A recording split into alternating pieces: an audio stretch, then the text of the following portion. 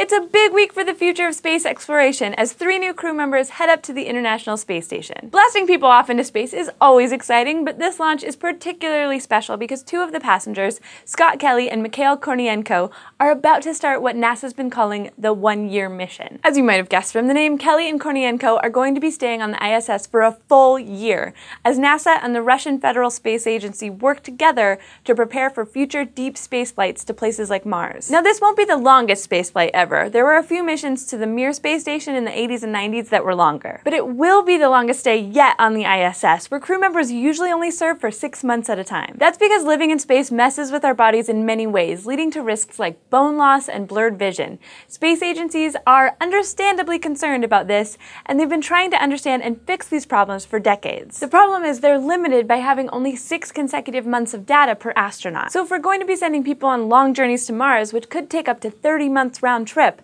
scientists need to investigate what these effects look like on longer timescales. We've talked about Kelly's side of the story before. He has an identical twin who also happens to be a retired astronaut, and NASA's using this opportunity to try a bunch of unique studies on both of them. But that's just the beginning. There are so many different experiments going on over the course of this mission that NASA's divided them into 7 categories. There are functional tests, which will measure changes in the astronauts' motor skills by asking them to perform simple physical tasks before and after the flight. The behavioral health experiments will focus on the psychological side of things. A year is a long time to spend cooped up in a space station, and these studies will try to figure out how that affects astronauts' mental health.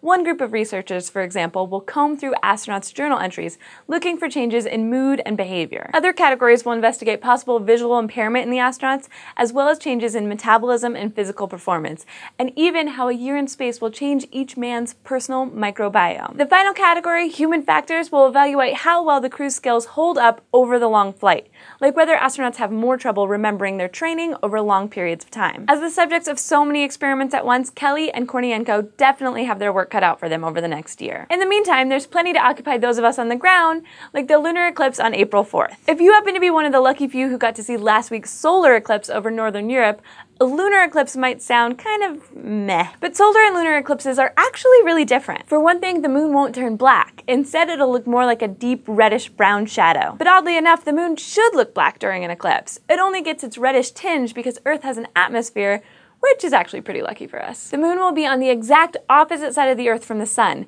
Since this month's full moon is on the same plane as the Earth's orbit, it'll pass right through our planet's shadow, creating the eclipse. But even when the moon is eclipsed, sunlight still passes through Earth's atmosphere, which refracts or bends the light on the reddish part of the spectrum toward the moon, giving it an eerie red glow. But if you want to see the eclipse in its totality, you better get your timing right, because at 4 minutes 43 seconds, this is the shortest total lunar eclipse this century. In the central and western US, you'll be able to see the total eclipse early in the morning, between 4 and 7 a.m., depending on your time zone.